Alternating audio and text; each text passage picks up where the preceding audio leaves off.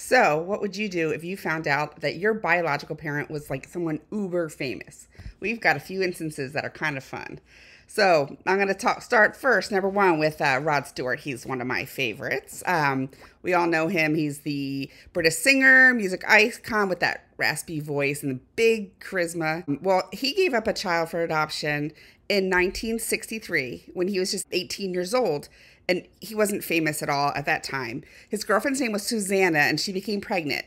And he was really a struggling musician at that time, very far from the star he is today. They were definitely not prepared to raise a child, so they decided to place their daughter up for adoption, believing she had the best chance for her future. The daughter's name was Sarah Streeter, and she was adopted by a loving family, and she grew up outside of the glare of her biological father's rising superstardom.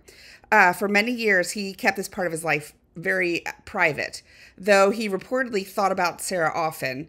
And as his career flourished, the decision to give her up remained a memory for him. And years later, in the early 2000s, Sarah and Rod did reconnect. By then, she was an adult, and their reunion allowed them to build a relationship that had been missing for decades. He's spoken out candidly about his regrets over the decision and the gratitude for the chance to reconnect. So, yeah, that would be crazy for me because I just love Rod Stewart. Okay, the next one is Jack Wagner, for all you moms about my age who were obsessed with General Hospital back in the day. He was also in Melrose Place, and for all of you younger people, he was in season 14, I believe, of Dancing with the Stars, way back in 2012, but I think there might be replays of that. He got a phone call way back in 1988 from a woman who he had a one-night stand with, and she told him she was pregnant and that she was giving the baby up for adoption, excuse me. Jack Wagner, he at the time tried to get involved, but there was really nothing he could do. The mom had decided, and, that was it. Fast forward 23 years, Jack was playing in a concert, and all of a sudden this girl rushed into the dressing room being like, you're my dad, hugging him. I don't know how she got by security, but, that's what says in the tabloids that happened. And actually, he's done some reports about that, too. But he, was surprised, but not totally surprised, and they did DNA tests and everything. And, yep, he was the daddy. Right now, currently, they have reportedly a very good ongoing relationship, and they've gone on trips together. He talks about her on social media and stuff. So for all of you, 56-year-old moms, our little crush from back then. The next one is a singer-songwriter, Ted Nugent. He's known right now, especially for his political activism and his musician. He's a rock musician. He's very, very conservative, so he's been in the news in the last couple years. Here's a fun fact. When I was a teenager, my sister and I spent the day hanging out at the pool of a hotel where we were staying. We were like living at this hotel while our house was being built. We hung out with this guy. We shared drinks with him. He was buying us like pitchers of iced tea. And, he was a normal guy, but it was kind of strange. He was wearing jeans, which was a little bit weird. But we had no idea who he was. He was just nice. Then all of a sudden, all these women started screaming and yelling and running into the pool. We had no idea that it was actually Ted Nugent. So that's my little fun fact. Well, his daughter, her name is Louisa Savarese. And she was reportedly put up for adoption by his girlfriend without his knowledge way back in the 1970s. She actually hired a genealogist to find her biological dad. And then in 2007, she figured out who it was and reached out to him and her biological mother as well. They have since reunited, and he actually is the father of like 9 kids. But she's said in interviews recently, it's been awesome. He's such a sweet man. He's not what people think he is when he's not screaming about politics. So that'd be crazy. Another one to find out you're famous. Here's a little twist on one. So this is Liv Tyler. Many of you guys should know about Liv Tyler. She was in movies like The Armageddon and the Lord of the Rings trilogy. Well, she was born in 1977 to a model named Bebe Buell. And Bebe Buell at the time was living with her boyfriend was Todd Rundgren, the musician. So, Liv was growing up kind of in a famous family anyway, with this rock star as a dad. But then when she was 8 years old, she began to suspect that something was a little bit different. She had a really close relationship with Todd, but she noticed that she was really resembled Steven Tyler. So you guys all know what Steven Tyler looks like. I mean, Liv Tyler, Steven Tyler, they could be twins. He has other daughters too. They all look alike. He has some strong genes. And I've actually heard rumors that like they share actually genes, like denim genes like that. I don't know. It was just a rumor I heard. So her mom kept the identity of her biological father secret. But then in the late 80s, when she figured it all out, she did learn the truth when she was, I think, 11 years old.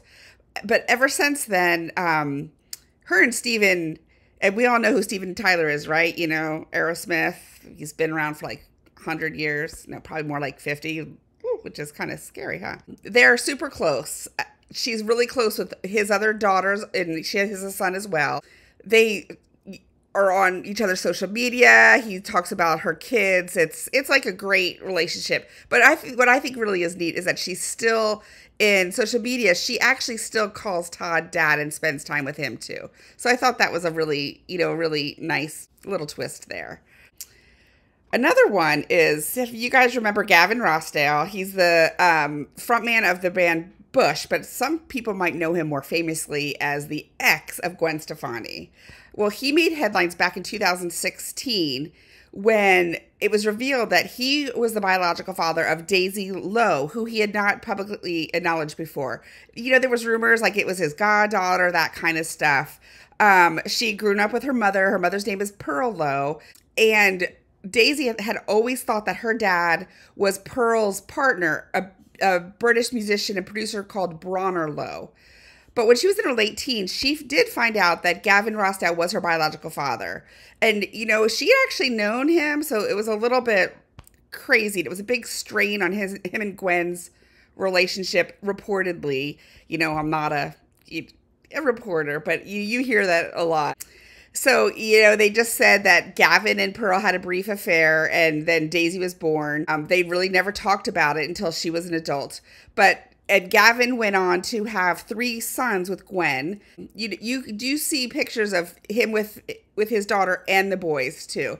So that would be another hard one, kind of like with Liv Tyler, like thinking one person's your dad and not. And that happens every day. We deal with that here at DNAngels. It's just when someone's super famous, there's all that twist, and then you have the public on top of it. Then here's another one for all of you country music fans, and I'm from North Carolina, so everyone here is. Well, Tim McGraw, singer and actor, we all know him, you know, we all know his songs, and we do know, you know, The Blind Side. He's married to the gorgeous Faith Hill. He was born in 1967 to Betty D'Agostino, and she raised him as a single mom. He thought that his dad was a man named Frank, who Betty had been involved with, but she didn't really have any involvement with Frank at all. Although when he turned 18, Betty did tell him the truth. He told him that Tug McGraw, the famous Phillies pitcher, he also, I think, played for the Mets, was his biological father. Now, that would be crazy for a teenage boy. You know, Tug McGraw was pretty famous, especially back in the day. And figuring out that was your dad would be crazy. Tug and Tim actually did get together. They reconciled. It obviously... Tim uses his biological father's last name. Unfortunately, Tug McGraw died. I believe it was about 2004. So they didn't have a ton of time together.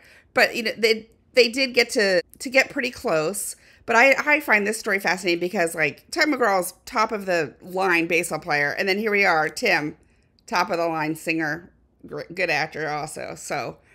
You know, that's kind of an interesting thing. And I would think if you're a kid realizing, especially you like sports, you realize that, oh my gosh, I'm a kid of this famous baseball player. I have just one more for you. And this was kind of like been all over the tabloids back in the day. Remember Arnold Schwarzenegger, Mr. Australia, Conan the Barbarian, famously married to a Kennedy, Maria Shriver. And so he was married to Maria, and back in 2011, just after he was done being the governor, it was revealed that he was the dad of the housekeeper Mildred's son. The boy, he was born in 1997, the same year that his youngest son with Maria was born, and they all kept it a secret. But it was, you know, said that he did support him financially. But after Maria and Arnold separated in 2011, the truth came out. And Arnold publicly admitted to fathering the child, but by then it was like hard to deny. He's a spitting image of himself. And it's kind of interesting too, because Joseph, the son, he has actually gone into his dad's footprints with as far as fitness and bodybuilding, which I think is kind of interesting. And you do see Arnold, wishing his son a happy birthday here or there. I haven't really seen anything with the other kids of Arnold's and Maria's kids, with him at all. That's be interesting.